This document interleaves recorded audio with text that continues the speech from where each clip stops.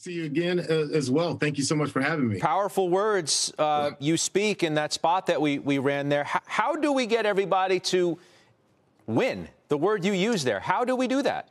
Yeah, I think it's just really coming down to education. I think now more so than ever, because there's a lot of conversation going on, I think people are starting to realize that there's more information out there. And so I think the biggest way to win is to educate yourself, because I think we know that investing is the most effective way to build your wealth. And when you look at the racial gap with the wealth gap, you can see that there's a huge gap in between. And so I think once you start getting yourself involved, especially in the Black community, getting involved in the investment race, I think it's going to close that gap tremendously. I'm looking at the broader comments that you've made on this topic, too. You say there's a lack of trust. That's a huge issue.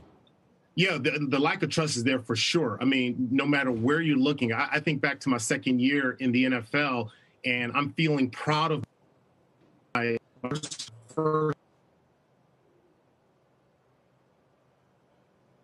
years later.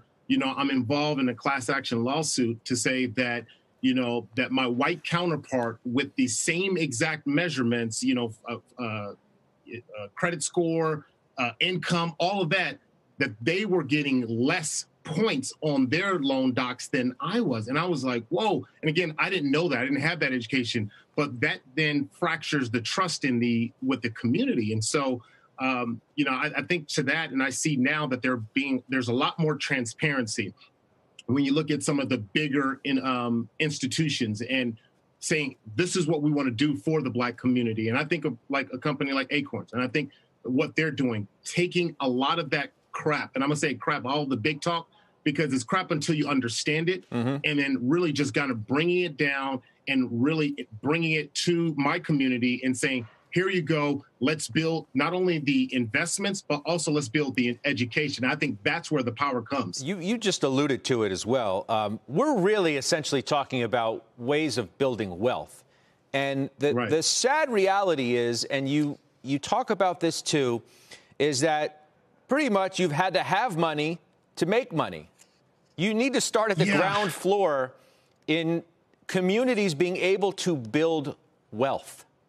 Well, yeah, there's got to be some level of entry, right? And not everybody's going to be able to enter at the same point. But I think if you have, resources like Acorns that allows you to come in at a very low entry and then build your way up, I think then you have the ability to play in the game. I think of it just like sports, right? You're not just going to walk right into the starting lineup.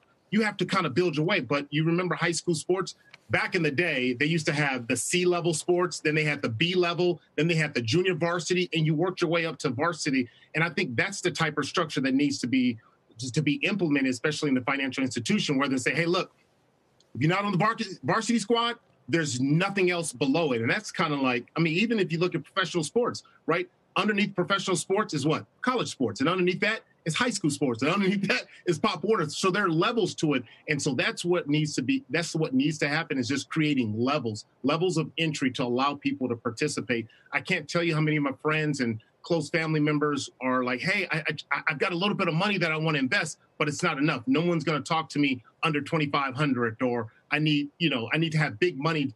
I can't tell you how many investment advisors I've tried to connect with some of my friends, and they go, oh, I'm sorry, I only deal with people who have $1 million and more. Like that's jargon, you know, and that's why I called it crap. Yeah, no, I hear you. And hopefully it's on the road to changing. Akbar, we appreciate it as always, all you're doing. We'll talk to you soon.